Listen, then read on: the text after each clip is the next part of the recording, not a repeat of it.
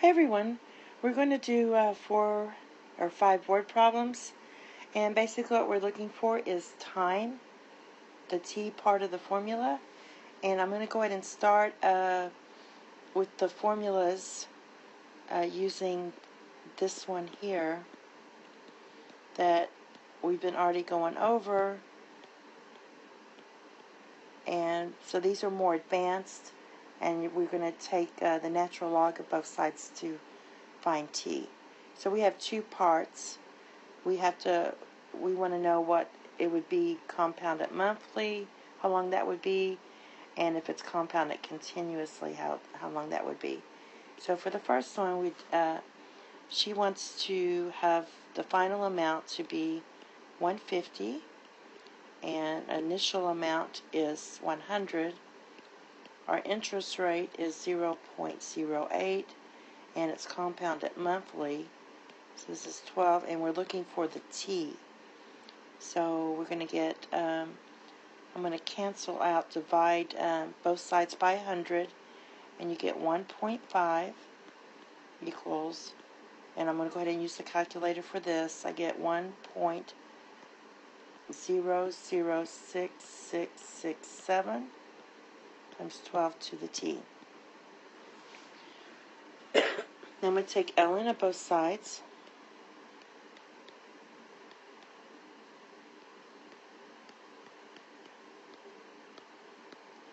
So I can use my power property and pull this in front. Well, 12t goes there. So I'm going to pull it in front, and I get ln 1.5 equals 12t ln of 1.0067. Now to solve for t, I'm going to divide everything by these two, and leave t by itself. So you get t equals ln of 1.5 divided by the 12, and then ln of 1.006667. Should have put that there too. Alright, and then use your calculator, and you get approximately 5.09 years, or that would be about 61.02 months. Just multiply this by 12. Alright, now we need continuous. So we're going to use the A equals PE to the RT. And we get 150 equals 100 E to the 0.08T.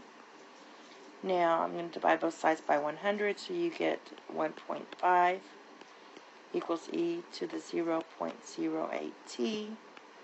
And I'm going to use my formula, just take ln of both sides. So you're going to get ln 1.5 equals 0.08T. And then just divide by 0.8 or 0.08. So you get T equals ln 1.5 over 0.08, which is approximately 5.07. So compounded continuously, it will take 5.07 years, or this would be about 60.82 months. I just multiplied that by 12. Okay, the next one, we have Amy investing $100 at $10 compounded monthly, and we want to see how long it takes before she has 175, and then the other way we're going to do continuous compounding. So basically we're going to do the same thing. We have 175 equals 100 times 1.0.10 over 12 to the 12t. And if you divide both sides by 100, you get 1.75 equals 1.00833 to the 12t. Take ln of both sides. I'm going to bring this in front. So this is going to equal 12t times ln of 1.008333. And then solve for t. Basically just going to divide this side by that. So t will be left alone. So you have t equals ln 1.75 over 12 ln of 1.008333. And this gives you approximately 5.62. So that's compounded monthly, which is also about 67.43 months. And this is years. And now we're going to do continuous. So you do the same thing. But that's with e to the 12t. So you get 1.75 equals e to the 12t. You take your natural log and then solve for t. So t equals ln 1.75 over 12, which is approximately 5.60 years. Multiply that by 12, that would be about 67.15 months.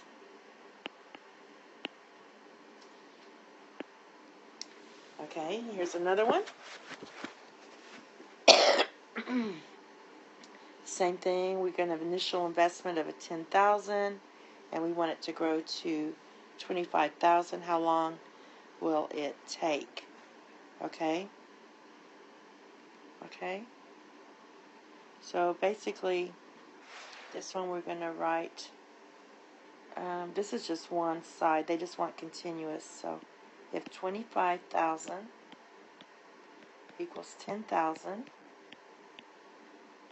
e to the 0.06, that's your interest rate, t. Take ln of both sides. Well, you can reduce this. Let's reduce this first. So you divide both sides by 10,000, and you get 2.5 equals e to the 6t. Take ln of both sides.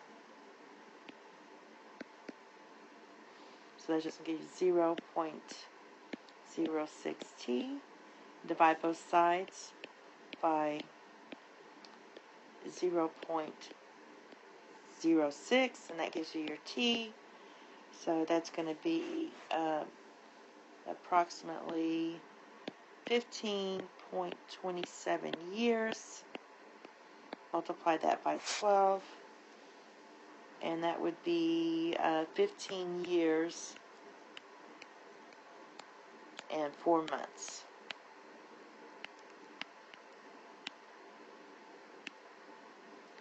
Okay, and another one, we have 25,000, and we want it to grow to 80,000, and it's compounded continuously. So we're going to use the A equals P, the continuously compounded formula. So the final amount we want to be 80,000. Our principal amount is 25,000. Our rate is 0.07 times t.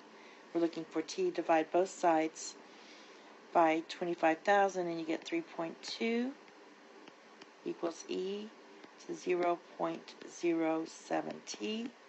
Take ln of both sides.